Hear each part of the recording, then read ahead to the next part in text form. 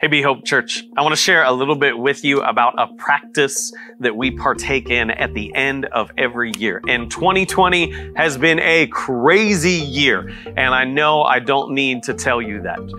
And it's forced us as a church to do things that we didn't anticipate doing, and our commitment and our resolve throughout all of this has been that even though our methods will change and we will do things differently, our mission remains the same. We're here to help people claim identity, to clarify purpose, and to restore passion.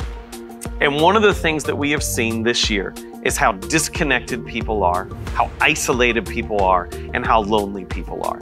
And that has been incredibly hard to help people feel a sense of belonging and to connect to community when many of them, for health and safety reasons, have been stuck in their homes because that is the wise choice for them in this moment. And so every year at the end of the year, we take an end of the year offering. And this year it is our joy offering because we are joyous givers as a church.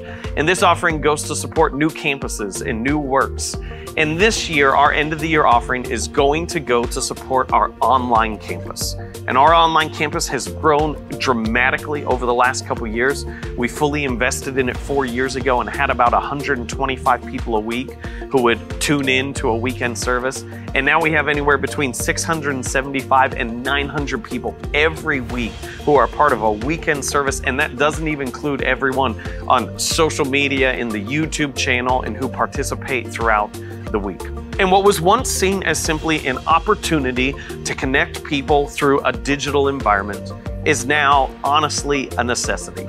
That if we're going to stay connected and help people create community and grow in their faith, we have an obligation to be very proactive in what we're doing within our online ministry. So I want to invite you to give to this end of the year offering that will help increase the technology, the infrastructure, and the leadership within our online campus. And I'll often get people, they'll ask me, they'll say, how can I help? Like, people are isolated, people are lonely. How can I help? What can I do? And I want to tell you, this is what you can do.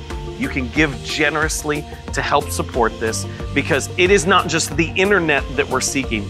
It is the people behind screens, behind phones, who feel lost, who feel lonely, who feel like the world has in some ways passed them by and are discouraged.